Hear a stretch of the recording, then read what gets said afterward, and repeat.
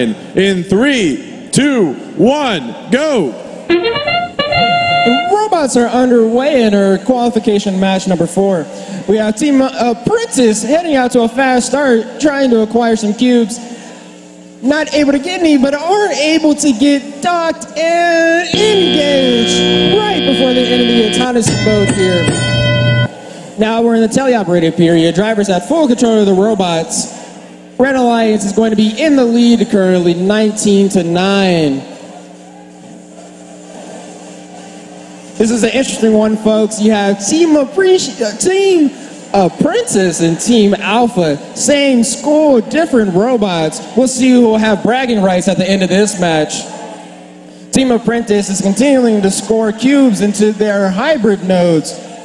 It looks like they've already scored 2 and trying to score a 3rd. Team Alpha is trying to score their 2nd game piece on the high node, and they get it.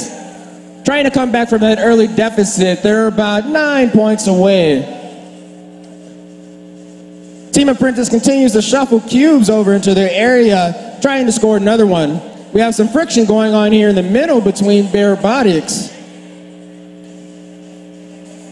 Team Alpha is having a hard time here. They're trying to carry the load for the rest of the match, as it looks like a couple of their teammates are out of commission.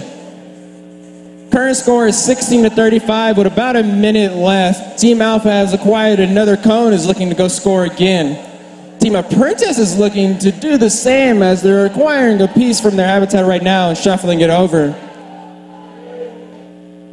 The Blue Alliance is going up to score a cone on the high node. We'll see if they're able to place it, and it looks like they are, bringing that deficit down to about 11 points. Team Apprentice is trying to stop that as they have a cube in their possession, trying to score it in the hybrid node, and they do. With almost 30 seconds left in this game, folks, the Red Alliance is in the lead, 39-26. Team Alpha and Team Apprentice are going back and forth with each other. We'll see if Team Alpha can cut this lead down any more before they have to get ready for the end game. Robotics is looking to try to dock for the Red Alliance. With only about 10 seconds left, we have Team Alpha, who's on their charge station, trying to get that engaged, see if they can level it out. 2 robots for the Red Alliance. We'll see if Team Alpha can get it before the time is over.